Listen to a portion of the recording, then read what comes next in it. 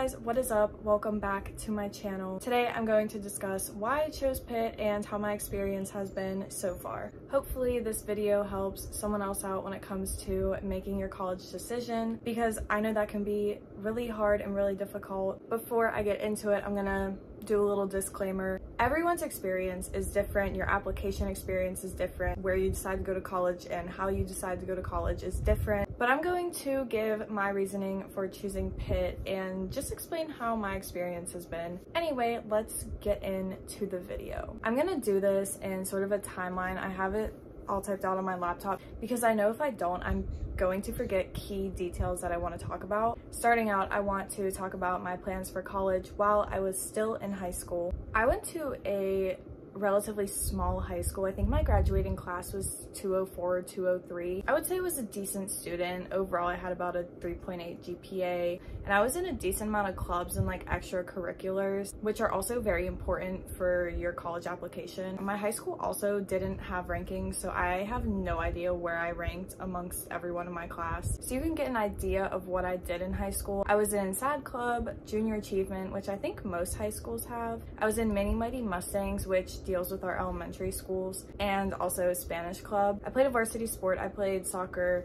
all throughout high school. My guidance counselors never really helped out that much when deciding on where to go to college or helping out with the application process. My senior year was COVID year. I'm class of 2021. Everything about college, especially for me, was up in the air. I did not know where I wanted to go. I knew I wanted to stay somewhat local. I was supposed to take my SATs at the end of junior year, and then everything got shut down. So when I applied to college, I didn't have my SATs. I just applied SAT optional to everywhere. I did eventually take my SATs, but I never sent in my scores because I already got accepted to the colleges that I wanted to go to. The bigger colleges I applied to were WVU, Pitt, and Duquesne, but I really had it narrowed down to either Pitt or WVU. And honestly, I never really saw myself going to WVU. I would have to pay out-of-state tuition, which we were not trying to do that. When applying to all of these colleges, I just applied as undecided because I didn't really know what I wanted to do with my life.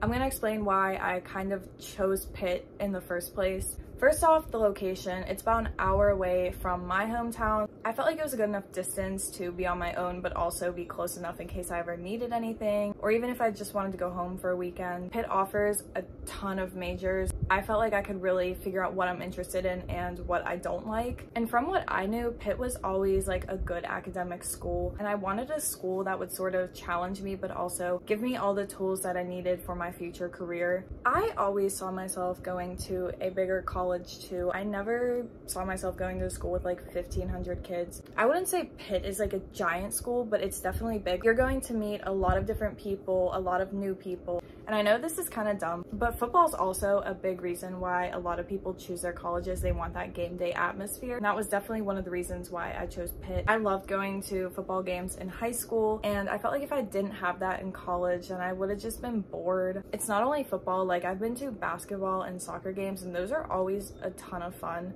More about the location. I visited Pittsburgh a lot when I was little. It's the closest major city to me. I always enjoyed going to Pittsburgh when we would go to Penguins or Steelers games. Honestly, I just wanted a college that had a lot more to offer than my hometown. There is so much to do in Pittsburgh, and especially around Pitt's campus. I also didn't know this when I applied, but you get free bus rides on the Port Authority. I've utilized that a lot, and I've been able to explore so many different areas within Pittsburgh. Before I get into my experience, I want to talk a little bit about the party scene and the Greek life, because I know that's also a big reason why people choose what college they want to go to. I'm going to talk about this from my perspective as someone who's not involved in the social Greek life.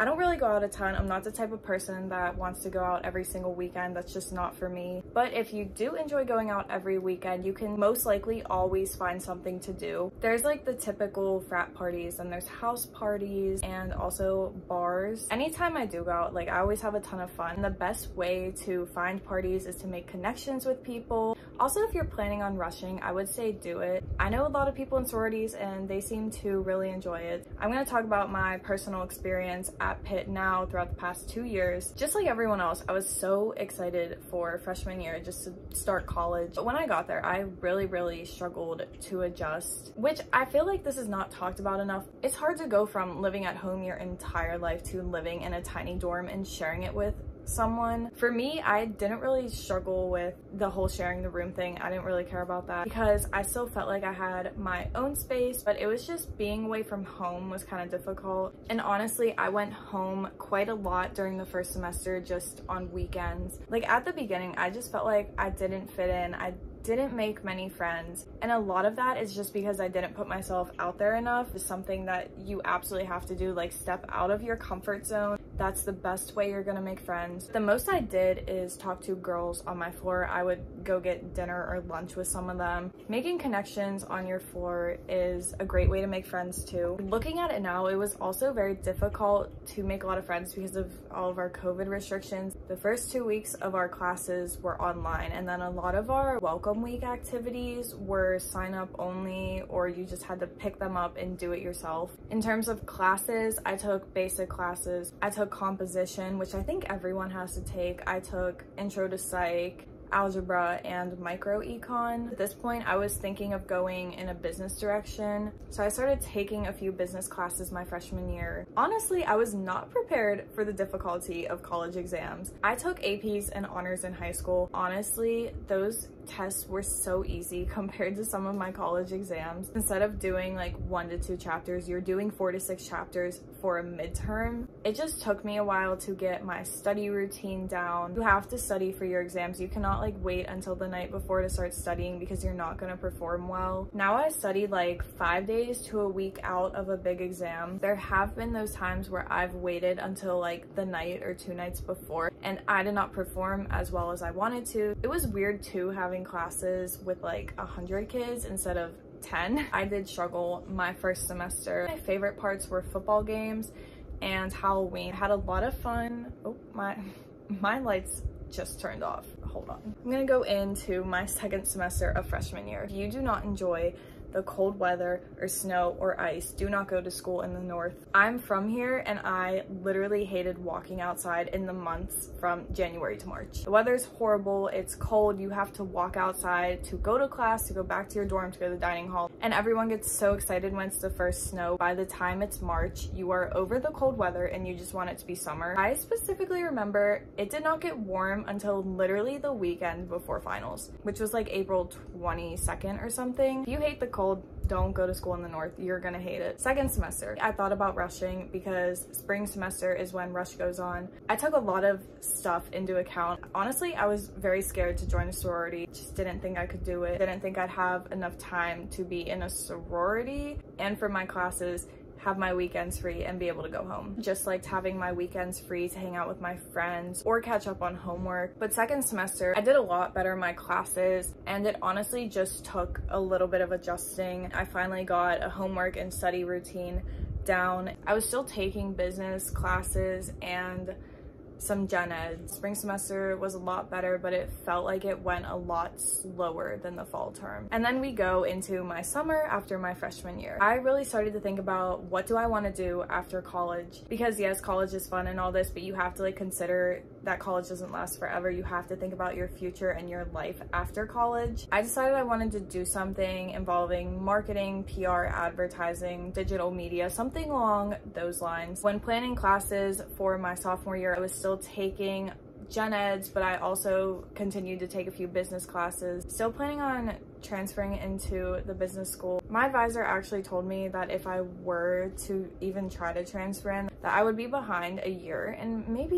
even a year and a half. And I honestly just didn't want to do that, especially when I can do a different major and still get the same careers after college. I'm thinking about minoring in business right now. That's to be determined to see if I even have time to do that. Because I knew I couldn't transfer into the business school, I decided to look into different majors, decided to take a few communications classes. I decided to major in communications, and I'm also getting a certificate in corporate community relations. I'm still planning on doing something business after I graduate. In the fall term of my sophomore year, I also joined a service sorority. That was probably the best decision I made at college. I started to meet more people, I made friends. It's just nice to be involved in like one club or organization that you really care about. You're gonna meet so many people by joining clubs. I did a lot better in my classes sophomore year. I just met more people and I made more friends. One thing I want to tell everyone is that you might not find your place right away, but you definitely will eventually. Honestly, didn't really like Pitt at first. It had nothing to do with the campus or the college itself. I just kind of felt like I didn't belong. A few of my hometown friends actually go to Pitt and Duquesne, so it was really nice to have them around. It's just fun to like catch up with your hometown friends at college, but I'm also glad I made new friends through joining clubs at Pitt. I really like Pitt now, love the campus.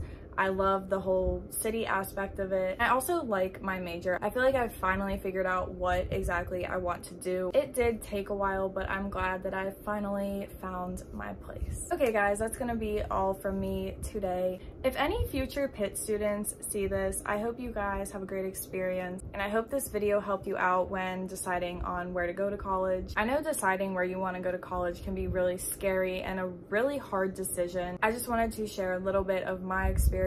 I'm only halfway done with college. I still got 2 more years. College does go really fast. Like, I can't even believe I'm about to be a junior. I still feel like a junior in high school. I'm gonna have a lot more college videos coming this summer because I have a lot of free time to create content. But anyway, I hope you enjoyed my video. Don't forget, follow my Instagram, follow my TikTok, subscribe to my YouTube, and I'll see you next time. Bye!